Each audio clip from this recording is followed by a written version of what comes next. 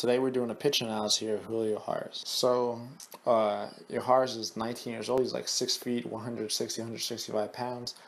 He's a strong guy. He uses all that power, and that's why he's able to throw like 95 miles an hour. Tops out at 95. So first thing we're going to do is we're going to take him into lift flight. So right here, he really attacks forward. The second he's going to lift his leg, he's going to get torsion through his back leg. So he starts rotating a little, leading with his butt, and then goes really forward. You would see if you watch his back hip. His back hip starts there. It's right straight up and down. And now you see how far I left him out. It's not even in this frame. So if you draw a line to the mound just to make a point, this is the mound. This is how far he left. There's a big. He really attacks forward, and he uses that momentum through. Keeps going, attacks 95 miles per hour. So once again, he's here. He loads back.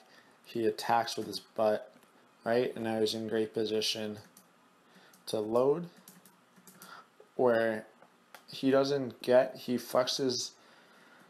He gets peak. Yeah, he gets peak leg flexion right here.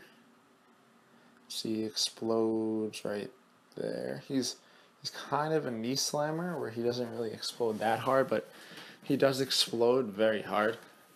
And yeah, so just to recap, forward, load back, and then explodes out.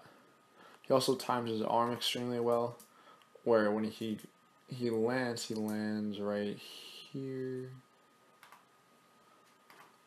That his arm is essentially flipped up. It's like maybe a frame or two late, but essentially flipped. His hips are extremely open. His shoulders are closed. One more time. Forward, load, explode out of it, flip your arm.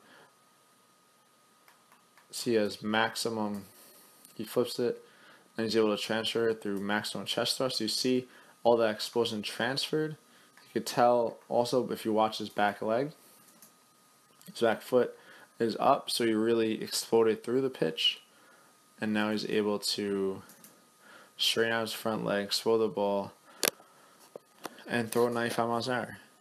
So, hope you enjoyed this video.